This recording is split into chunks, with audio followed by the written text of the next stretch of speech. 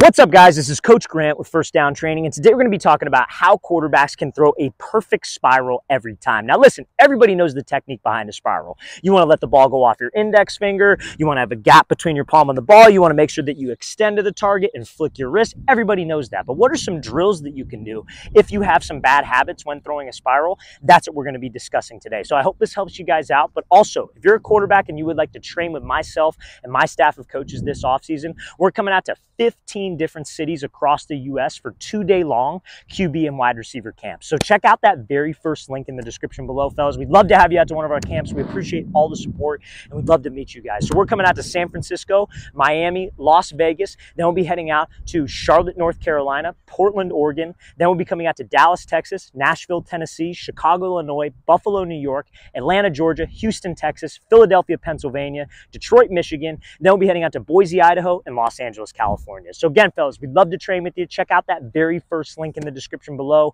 Let's get to these drills. All right, guys, for this first drill, all you need is a towel. So you could use a simple dish towel. You could use a towel that, like a quarterback might put in his belt to wipe off his hands, whatever the case may be. I recommend using something a little bit bigger and something thinner. So maybe on more like a longer dish towel side of things, but honestly, any towel will work. So how you want to hold the towel when you go through these throws, because I'm sure you've probably seen quarterbacks or myself do some throws with the towel. What does that exactly work on? And that works on that extension point to help you with a spiral, which is why we are doing this. So how you want to hold the towel? Grab like the bottom fourth of the towel, put your middle finger over the top of the towel, kind of like I'm flipping off the camera in a way. The middle finger over the top of the towel, gripping it like so. You do not want to grip it like this because that is not going to get you any type of extension. We want to put this middle finger over the top of the towel. So, mistake that a lot of quarterbacks make when it comes to throwing a spiral is they will let go of the ball and they will short arm it where they will not extend. Your finish point is when you extend and flick your wrist at the target. Now, a lot of guys can't get to that extension point because they'll dip their head out of the throw, they'll drop their front elbow, and their release point gets outside of their body frame. So they end up coming across, and that's why they can't extend. So this drill helps us focus a lot on keeping a disciplined head and front side. You guys, when you throw, you want your hand to be up by your face like you're eating a sandwich. Head stays steady, arm stays steady, and we extend. Now, reason why we do this on the towel is because if you don't extend properly, you're not going to hear the towel. But if you do extend properly, you're going to hear a whip of the towel, and that means we're doing it correctly to build that good habit of extension. Not only for a spiral, but this also helps with accuracy. So what you're going to do, I call this a no stride drill. So you're going to stand, good base, back foot's under your frame, front foot's going to be loaded like you're throwing to a target. We are literally, when we throw on this, just rotating at my hips. I want you to think somebody's got their hand on the back of your front hip, and they're pulling you open. Not taking a step, not worrying about my lower body, just pivoting off my back foot, letting my front hip open. When we throw, you are going to bring your right shoulder to your front hand to work on that stable front side. So you're going to rotate and go here. Now, again, that might feel weird for some of you. I don't necessarily need you to throw like this all the time, but for this drill to get that extension and not that whip across, we need to do this. So you're going to be here, weights back, we're going to separate the hands, and just go through and work on that extension point in the disciplined front side. Watch a guy like Tom Brady throw in his later career, not his early career, his later career. When he threw, he'd be like this. Watch Drew Brees. He'd be like this. Watch Aaron Rodgers. Front side is completely stable, and it is just a flick of the wrist at that point. So I'm going to show you how this drill is going to look full speed.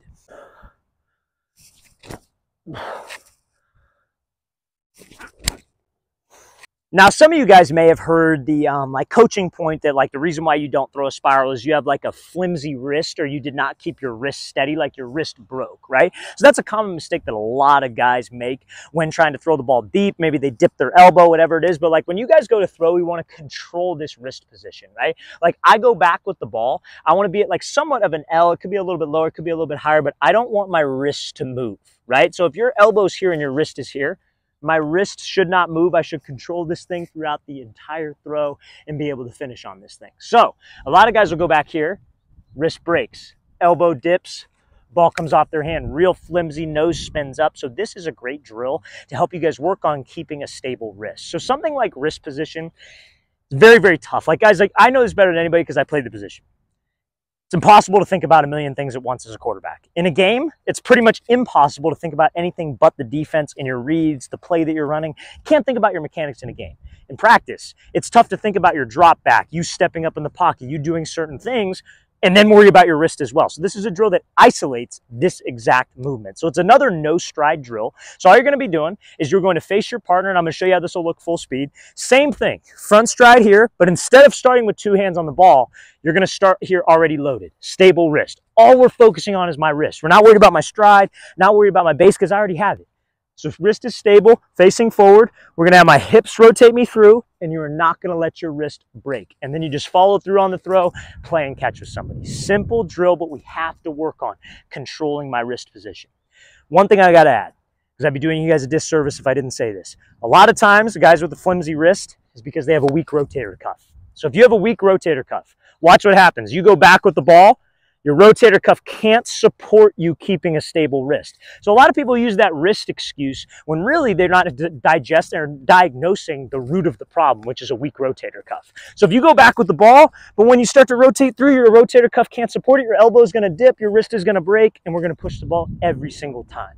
So if you guys look up, you can search up 2 things. Number 1, baseball rotator cuff warm-up or rotator cuff exercises, or you search up first down training quarterback warm-up routine, and you'll probably see me doing different flex T exercises. All that is to strengthen that rotator cuff so it can support the motion, okay? So I'm going to show you how this drill is going to look full speed. All right, guys, so this next drill that we're going to be talking about, you need a football, and again, it's something that's going to isolate your throwing motion and strictly just your upper half. So I call this a counter rotation throw. So you're not worried about stride, you're not worried about your front side, you're just worried about like counter rotating against your body and your wrist position and your follow through, aka the wrist flick, right? So what you're going to do, let's say the camera, what I'm talking to right now is the partner. So if you're a right-handed quarterback, normally if we were playing catch, I'd have my left hip facing you and I would step and throw, obviously, right? So this drill, it's going to be the reverse. So you would put your throwing side hip at the target like so. Feet should be inside your shoulder frame so you could rotate more. If your feet are wide, you're not going to be able to rotate as much. So your feet are inside your shoulder frame. All you're going to do is you're going to rotate and try, and you could pivot this back toe a little bit, not a lot to where you're turning like this, but a little bit of a pivot.